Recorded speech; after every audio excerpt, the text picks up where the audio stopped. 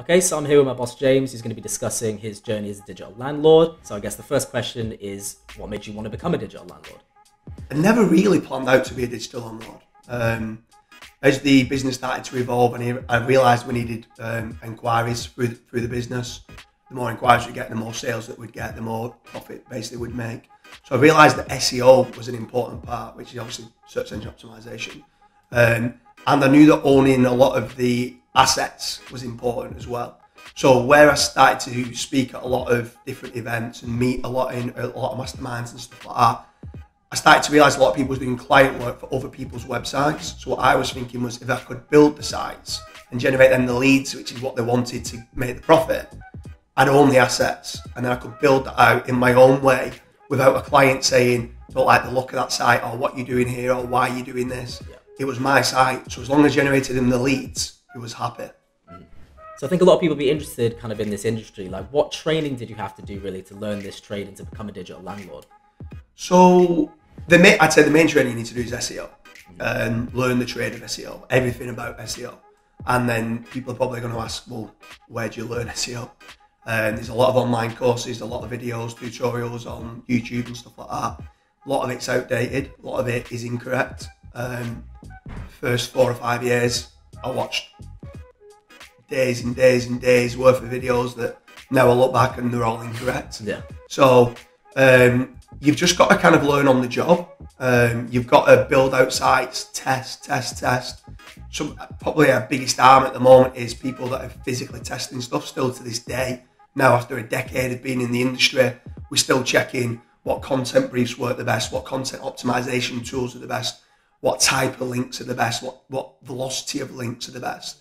So it's never evolving kind of trade of what you need to do. But in general, you need to learn the SEO side, unless you're going into paid social media or building up social media groups or running PPC and stuff like that. But generally, digital landlord is owning the assets of a website and then renting that out, which you need to rank organically. Yeah, because I suppose it's like what you've alluded to there. Like, you can't limit yourself to one part of digital marketing. If you're going to learn, you need to learn about every single part so that you've got enough knowledge to actually implement it. Yeah. I think probably some people go wrong in digital marketing in general, where they focus in on one thing and then they do that really, really well, and then they have 9 other or 10 other factors that they're completely ignoring, and they wonder why they don't rank or they can't, So it's like with regards to SEO, it is a holistic approach.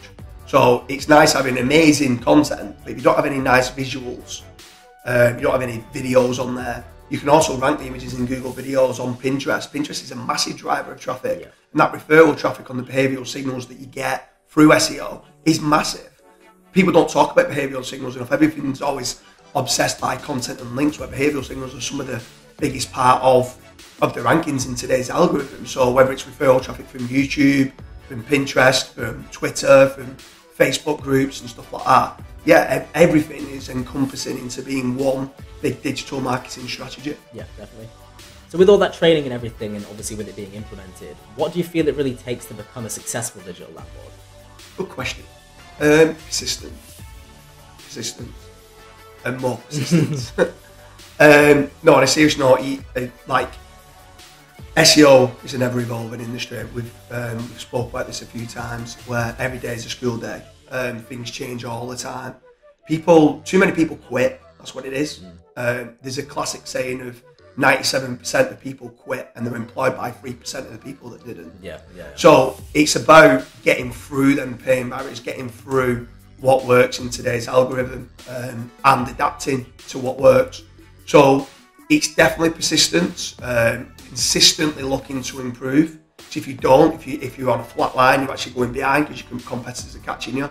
So again, I just repeat it, persistence. Yeah, continuing to grow and continuing to actually find different areas that can succeed. Because I think that's the thing, you can be sometimes deterred from something if it doesn't go very well, or you think that didn't work, so therefore it doesn't work. Whereas actually it's making sure that you implement it properly and at least give it a try. I think in certain elements of SEO, you're always going to be, or marketing in general, you're going to be better at certain parts than others. And the parts that you're not as good at, it's kind of more of a reason to just keep going at it. Eventually you'll get there. I think a lot quit too soon as well with regards to let's say article velocity or link velocity. You need a lot of it. So some people go and build 20 sites and 20 backlinks and they say, alright, it's not works, and give up. And they might have got themselves in the background ranking for maybe 300-400 keywords in position number 8 or 9. Now generally the top 3, top 5 results get all the traffic. So So if you go and build everything up from not ranking to being position number 7, you're probably still not going to be earning any money. Yeah. But you've done the brunt of the work, and maybe another 10 articles and 10 backlinks, or depending on the niche. You're not that far away. No. And it's that whole digging for the gold and stuff like that, looking for the diamonds, and you're very close, but you then, there's nothing here, and you give up, and it's just, that's where the persistence comes in making certain that if you're going to do it, you need to look to cover the topic in its entirety and be ambitious enough to make certain I'm going to go for this until I win. Yeah. So obviously, with all that being said, what have you found most challenging during your time kind of in the road to becoming a digital landlord? Most challenging, I'd say, onboarding the right staff. So to start with, at the time, we onboarded quite a lot of SEO specialists, SEO gurus, SEO experts, and they came in and they say it's hard to teach an old dog new tricks. And with the algorithm changing so much, you need to change. So some of these, not branding all older people, but people that have got experience and not got the mindset from a young age in being every day is a school day, it became difficult. So that's why I went down the apprenticeship route. I went down the whole, they need to come in with a fresh mind to make certain they've got the right mindset, to make certain that we're systemizing everything so that the next people that come along, the training's that little bit easier. But I don't need to do the training for the next person. My middle managers can be doing the training to the apprentices. Then they progress up the ladder. They're then doing the training for the next apprenticeships. But it all takes time. And there's times where I could complete a task myself in 2 minutes. And it might take me 10 minutes to do the SOP. I might lie down and just do the task. Yeah. But then it's actually, no, you've got to make the system, because that 2 minutes is going to be escalated 10,000 times in the years to come. Yeah. So that is breaking that model of making certain. One of the books that I read, the E-Myth Revisited, changed the way that I still think to this day, where it's about being system dependent, not people dependent. And that whole being systems dependent, further down the line, it just saves you so much time. But it's just breaking that mold, the mindset of just like sometimes you just want to roll your sleeves up and get it done. Yeah. And it's actually better not to do that at times. Yeah, and that temptation can exist, obviously, from putting in the years of doing it yourself. So you're so used to, I'm going to find out this problem, I'm going to work this out. And actually, when you've actually got the systems together, it's much easier then to take that bit of time, like you say, get it all, systemized. And then for the efficiency of the business, everyone can then obviously attack that problem, tenfold as opposed to just you doing it. And it saves you so much time and gives you more room to, embark on different endeavors as well. So that all makes sense. Yep. So this one's a bit of a nicer question, but what have you found most rewarding about this journey then? The most rewarding, I'd say, is the way we've set out, the way that we work with clients is all of our clients get a return on investment, otherwise they don't pay. So if they're renting out one of our sites and it's not generating inquiries, they don't pay rent. So they need to be seen to getting a return on investment. So long term, we've got clients. We don't want to be renting out our website that's not generating them a return on investment, which then means that they're switching us off. We need to find new clients, and it's a consistent, we need a big, massive sales team. We don't have that much of a big sales team because it kind of sells itself. So, and the reason why it's rewarding is because when you've got a happy client base, your staff's happy. Because every phone call that your client's doing is generally a happy conversation about wanting more inquiries, coming to you for new services that they might be offering, or basically telling you, I want to pay you more money because this is working amazingly. So it's that whole, we generally get invited on a lot of the clients' Christmas dues because they like working with us. Yeah. And I think that's really important because there's times if people are doing client SEO and sometimes the client might be paying £2,000, £3,000, £4,000 a month and not knowing what they're getting. And they always see it as an expense, where with us, they see what they're paying us as an investment, not an expense. It's a completely different mindset, and it just makes everything happier within the workplace. With you saying that as well and kind of talking about investment, could you expand a little bit more about kind of, the fact that obviously when sites do well, the investment does get pulled back into... Yeah, exactly. So the first 3-4 years, we're not interested in making any profit whatsoever. So when a client starts renting a site out, let's say it's £1,000 a month, we will spend the full £1,000 a month on content, on links, on social media, on videos, on infographics, whatever it takes for us to build to get them as high up as we can for the keywords that make them the most profit. And what starts to happen is the reason why it takes so long to do that is that in 6, 7, 8 months time, we start to find new keywords in Google Search Console that starts coming up, and then we start to ask the client questions like, what does this mean? And they're like, oh yeah, it's really profitable for us. Yeah. So but they didn't say it at first. And they're like, oh yeah, I didn't really think about that. Yeah. And then you end up coming across new keywords consistently. And as those new keywords come along, you then need to do new articles, new backlinks, new videos on all them as well. Yeah. So we want them to keep growing out and growing out and growing out. And we don't want to target stuff that might generate them a lot of inquiries. At the end of the day, it's not about, it's quality over quantity. It's not about the quantity of inquiries that we generate. It's about the leads that convert and make them the most profit. Yeah. And then from that, then again, they're a happy client, they're making money, and that's our biggest drive, to make certain the clients are making a return on investment. Yeah. So we spoke a lot about kind of your own personal growth within the company and kind of become a digital landlord. How important for you do you feel it's been to actually work as part of a team in that process as well? Everything, absolutely everything. Without a team, I'm zero. There's so many moving parts that you need the team to implement, whether it's testing at the front end to making certain that systems are keep being updated, to making certain that, me writing content, I'm not a content writer.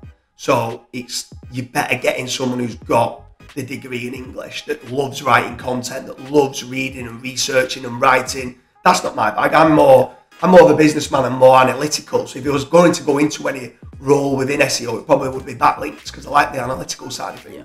Yeah. But you need to make certain that you've got the right people for the job, that you've got to mould them into their workplace. You've got to make certain that their mindset is done right as well. But the team is absolutely everything. Like, I can't stress enough that how important making certain that you've got the right people for the right roles, that they understand that any criticism that I give is constructive criticism for them to improve and them to develop as a person and them to improve their career as well. I think it's definitely the most important part of what we do. Yeah, and I think like you said there, like, that team doesn't happen straight away. It has to be molded into being its own thing, and kind of the ethos of a company needs to be built from the ground up, as opposed to I'm going to employ 6 or 7 people and it's all going to work perfectly. It's definitely there's a lot of training, sometimes not necessarily off the job, but almost kind of the atmosphere of what people bring to the company and how the team works kind of collectively. The culture is massive as well. Yeah. I mean, look at your role yourself. So you started off as being an apprentice, you mainly was in backlinks, and now you're heading up content, you're heading up a content team, you're doing all the content briefs, you're editing existing content that's been uploaded, you're doing progressive optimization. That's not what your role was at the start. Yeah. You've progressed into that role. Now, if I just had you in that one role, you wouldn't have evolved as a person. And since you then ended up moving into certain roles, the culture of yourself became more like hungry for business growth again. And that's where you've got to look within the team and making certain in the culture that they are happy. And if they're not, seeing why they're not. And is it the role that they're playing? Or is it that you've not set them enough targets? Because people love to hit targets. And then loads of them mini wins along the way. It's enjoyable then for everyone within the journey. But yes, the culture in the team is absolutely massive. So during that process of kind of trying to find a team and trying to find your staff that are perfect to be able to mold into, what kind of things do you generally look for in an individual when you're employing someone for your team? It completely varies on the role that you're taking on. So if it's customer service, you've got to make certain they're quite confident on the phone, that they're willing to pick up the phone, speak to clients, speak to customers.